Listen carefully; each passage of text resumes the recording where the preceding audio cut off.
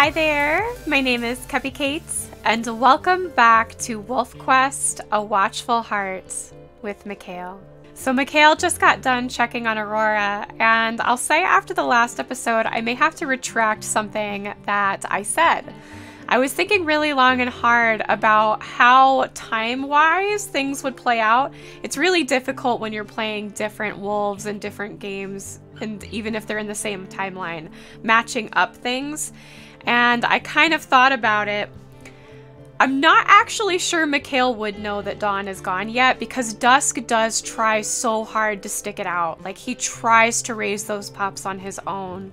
He tries so hard that he ends up nearly starving to death, making sure that they eat.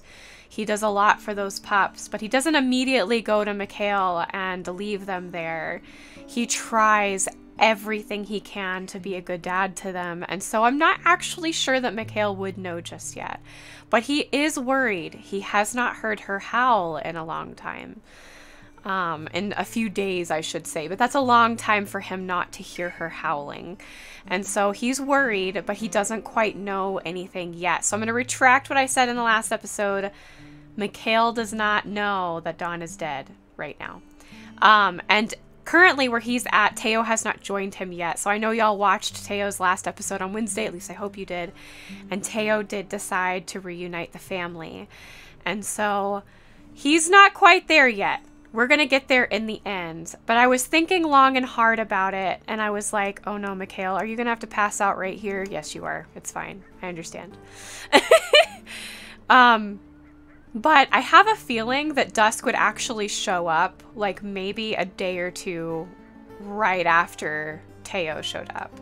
And so once we get to that point, I'll kind of go into a little more in depth, especially in a wolf talk. I have a feeling that I'm going to have a lot of stuff I need to go into for a wolf talk after we've kind of done all of these series with our wolves. We have a lot to go over. Mikael, it would have been so cool if your luck had panned out and I just like grabbed something.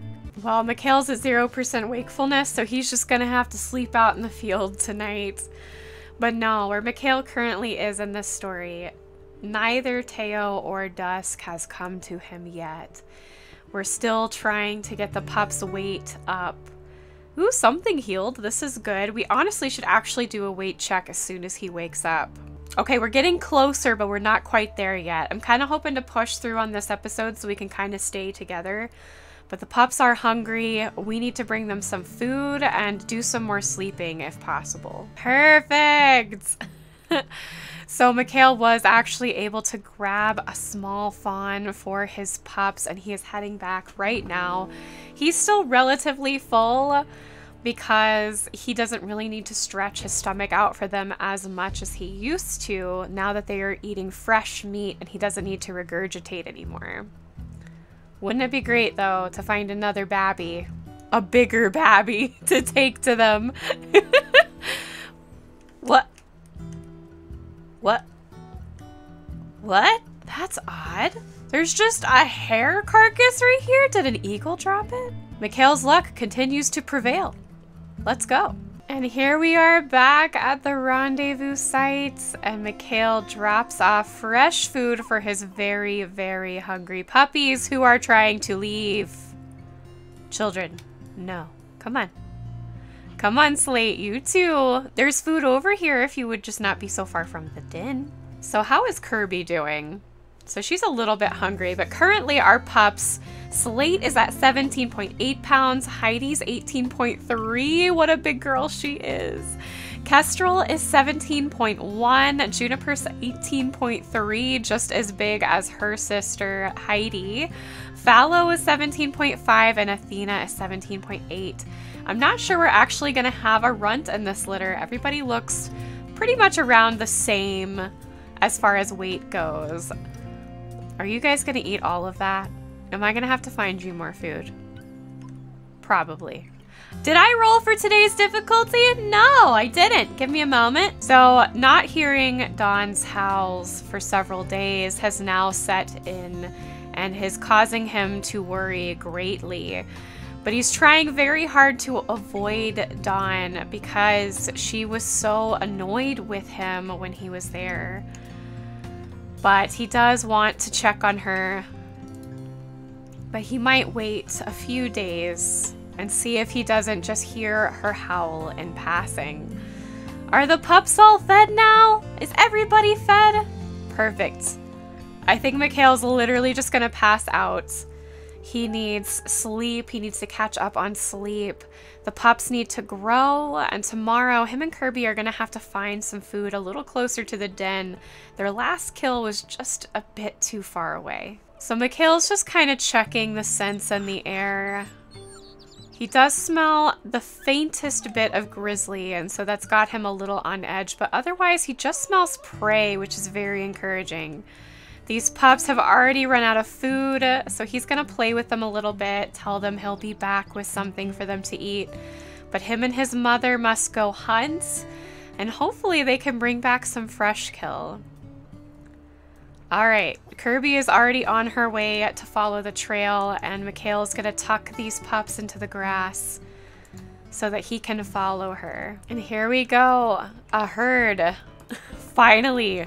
Now they aren't gonna be weak. Usually the elk are not weak at all in Kirby just read again in the springtime, but our wolves need just a little bit more than what is on their calves. Ah, we found a spike elk that's low. I forget that the spike elks are usually very weak in the springtime. So we're gonna be chasing this one down. Gosh, Kirby is just getting into it as she always does. Spacebar, would you like to do your thing? I would love that. And there we go. Now we are in Crevice Lake territory, which is a little bit intimidating. But it doesn't matter. I don't think Mikael cares at this point. You know, I think he sees that whole herd and he's like, there's enough food for everyone. So instead of causing a battle or a fight, he's just gonna try and howl and make his mark here so he can enjoy his meal, and then Crevice Lake can take it back if they want to. Mikael's not really a violent wolf. He'd prefer to take territory rather than take lives. And he has a big enough territory of his own, but he does want to eat in peace. He worked very hard for this kill. If Crevice Lake gets the rest of it after he's done, then so be it. Mikael did catch the scent of a deer carcass, and he was really tempted to go see and mark it for later, but he's reminded that his spike elk should last him several days, and so he's not going to do that. Instead, he's going to send Kirby back, and he's going to look for something that they can eat. Oh wow, there's another carcass just here. Very interesting. Coyote, I wouldn't do it if I were you. Well, he did ask for it. But Mikael doesn't feel like taking a life today. So instead he'll just howl at this carcass as well. Even Kirby's gonna come across it. How lucky. No, Fallow, you can't fall ill. We're almost done, little one. Oh, there it is. Yes. Perfect. Well, we need to rush home. Fallow has now fallen ill. Mikael doesn't know that quite yet, but hopefully this fresh kill will help send some healing through Fallow's body with the blood of a young ungulate. As sad as it is, it does help our pups grow and heal when they are sick. What in the world?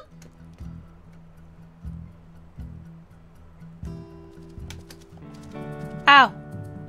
I deserved that. It's okay. I shouldn't have killed it. I already had one. Oh, no. Wait. This is a problem. Wait. Oh, dear. Okay, well, maybe I can move the scent marker.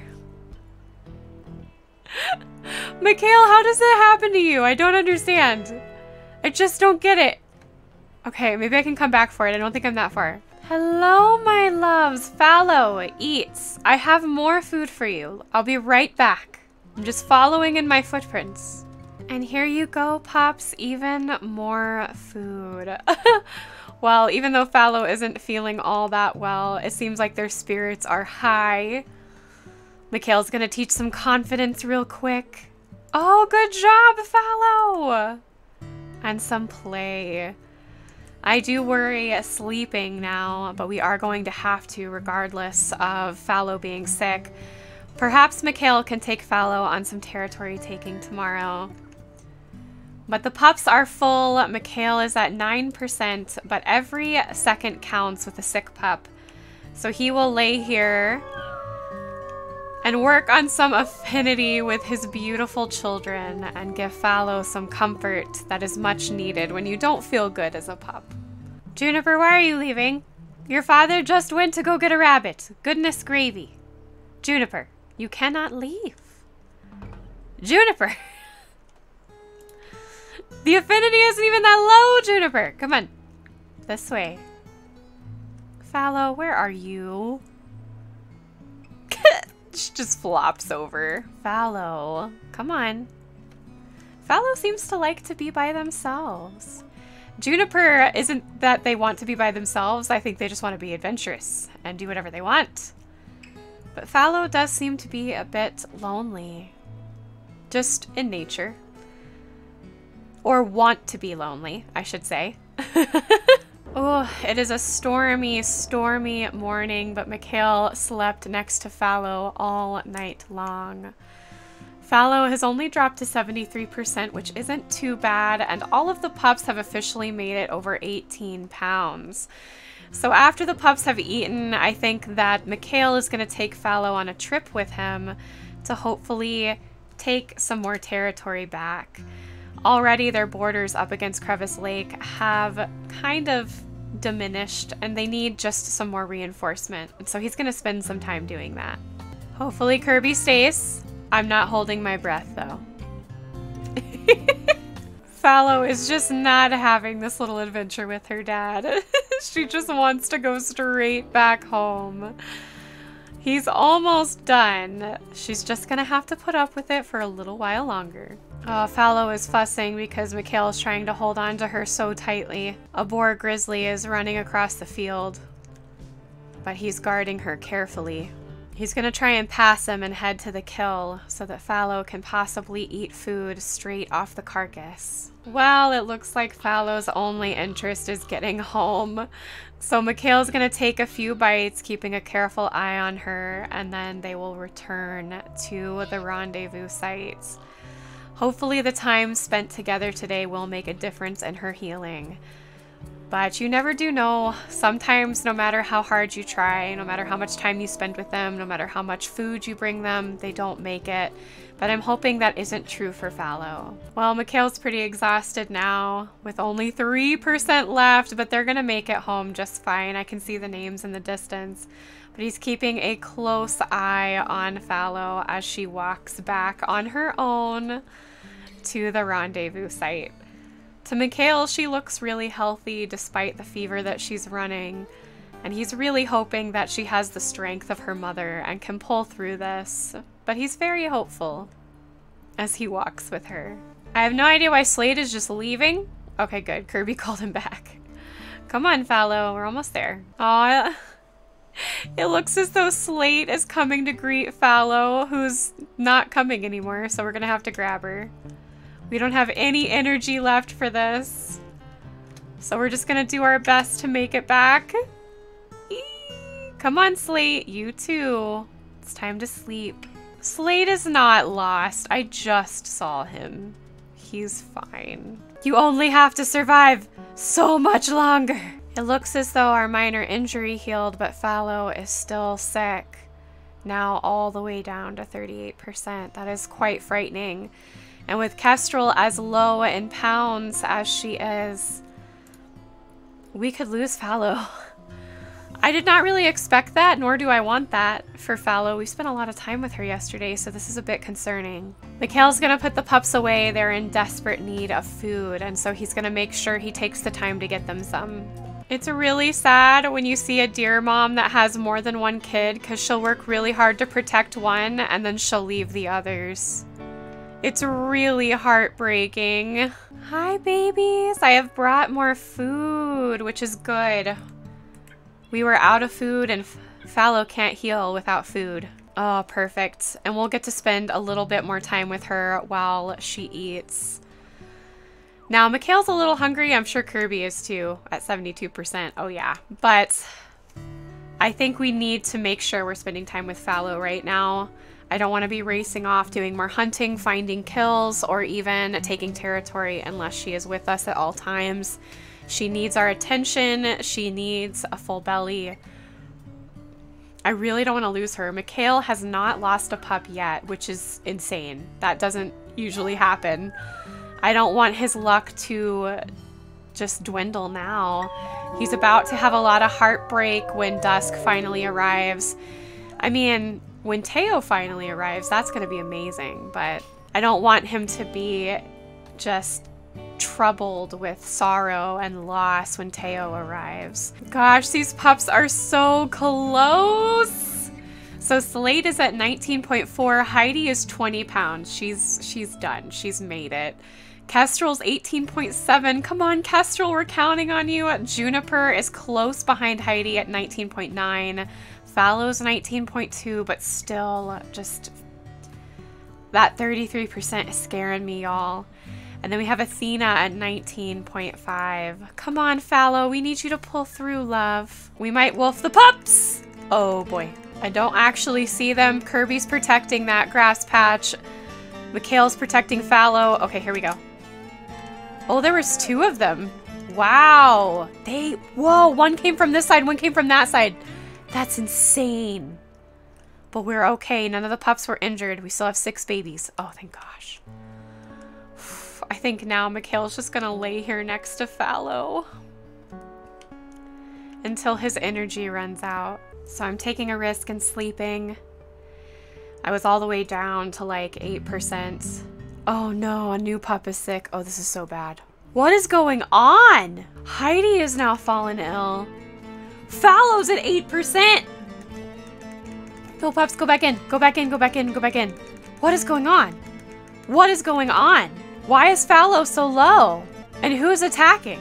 Prospect Peak? What? I didn't even think we were that close to them. Get away from my pups. Get away from them right now. Whoo, jeez. Mikael is not in the mood.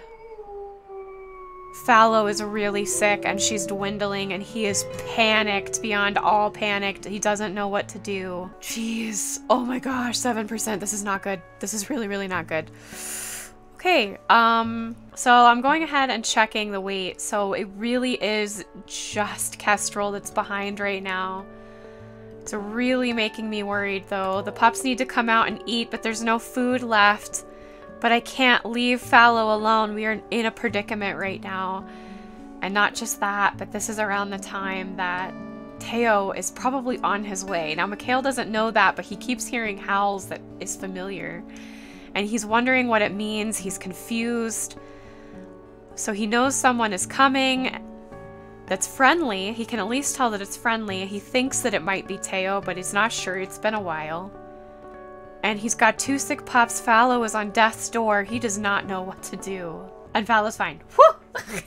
Thank heaven! Oh, thank heaven! Oh my goodness. But that means that Mikael needs to find food, like right now. He's gonna put the pups kind of back in. But it's absolutely getting close to the time that Teo would show up, so we have got to get food. Whoa! Wow, that was lucky. Don't know how that happened, but here's an elk calf, so let's go. Ooh, Kirby, please be careful, Kirby. Goodness, Kirby. Oh, we did it. Now, this is only gonna feed Kirby and Mikael, but if Kirby will let Mikael have some of it, they could regurgitate some of this meat, or at least spend a little more time looking for other food. Are you serious? You are an endless pit, woman. An endless pit! His pups are far more important to him, so he's following a mule deer scent and hopes that there are fawns he can take down for his pups. But following their trail has been proving difficult. He's very distracted. He feels like he needs to get home, but he's got to find food for his pups. He's still worried about Fallow, even though she had told him she's feeling better. Heidi is now running a fever. There's a lot going on, and Mikael has to hurry. Well, that was a disappointment. No fawns for Mikael, only one lone female doe. That's just not gonna do it. He's come across another elk herd, But he really needs something he can take home to his pups. And this just isn't it. Ow. They always get that one last hit in the end. Like, they're just mad, which I can understand. We just took their baby's life. But she ran over me and made it known she was very angry with me. But now we have food and we are taking it back to our pups.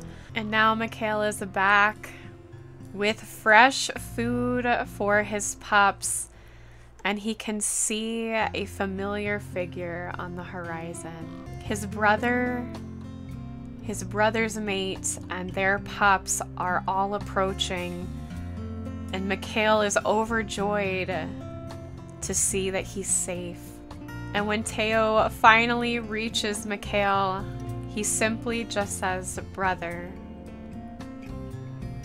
And Mikael can't help himself but walk forward and wrap his head around Teo, leaning his chin on the back of Teo's scruff.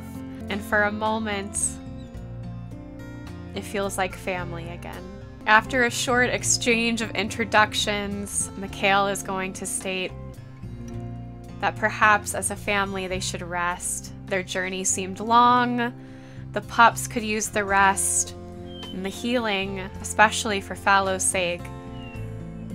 And so as a family, trusting each other despite still being apart for so long, they sleep. So now we're just waiting on Kestrel. Teo's pups are already just howling to go because they have reached their full weight. But Kestrel is still a little small, and so Mikael is asking if they can stay a few more days.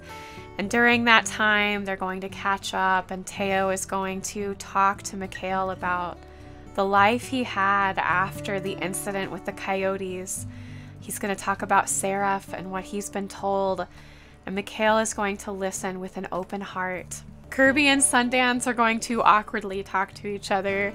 There's no problems with them. It's just they're a little unsure on how to get along. Sundance is very hyper and excitable, and she's full of light and love. And it's not that Kirby doesn't have those things, she just doesn't show it very well. She's very gruff and to business, and she kind of likes a little rough and tumble. And Sundance is not that, and so they're trying to find a middle ground right now, but it's only been the first few days. But the family is going to do what they are truly meant to do at the summer rendezvous site and continue to lounge and relax while the pups grow as they wait for the right time to leave and change locations for these pups to learn how to be wolves and not puppies any longer. And we've done it! Mikael has successfully raised his pups. And as the pack howls together, knowing that it's time, Mikael and Teo making plans of where they're going to go and raise these pups and teach them how to be real wolves. Amongst all the howling of the family, Mikael is going to hear a desperate, dry howl on the horizon. One that he recognizes very well. And he will continue to howl back. He knows something is gravely wrong. And through all this howling, he hears another familiar howl that he recognizes as Aurora. And he knows that Aurora is on her way to join them to make the journey together. But that desperate howl he keeps hearing, he knows is dusk, but he doesn't hear dawn. And so when Aurora gets here, they're going to go and find dusk. And the story, we know how that continues from there. I'm glad Heidi healed. Well, y'all, I really, really hope that you liked this series. I hope you like how I'm tying everything together, and I cannot wait to start writing these stories. I keep saying I'm going to stop saying it and start doing it. But get ready for pup reveal next week. We're going to have a big pup reveal with Teo on Wednesday, Mikael on Saturday.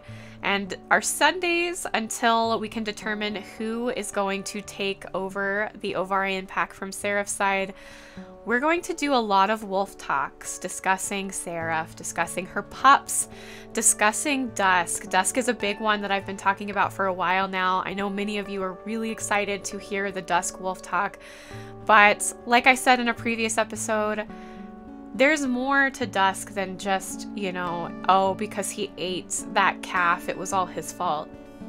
You know, it didn't help. It certainly caused a sequence of events to happen. But I think Dusk deserves a little bit of redemption in his story. And for y'all to know what happened after, when Mikael and Dusk finally come together and Dusk tells Mikael that his daughter is gone. And so get ready for that wolf talk. But until then, tickle and poke that like button, subscribe to join our family if you haven't already, and jingle the bell to get notified so you know when that wolf talk comes out. Also, join Discord and or follow me on Twitch so you can hang out with me in the community on other platforms. I love you guys. Thanks again for watching, and I will see you next week for the big pup reveal. Bye!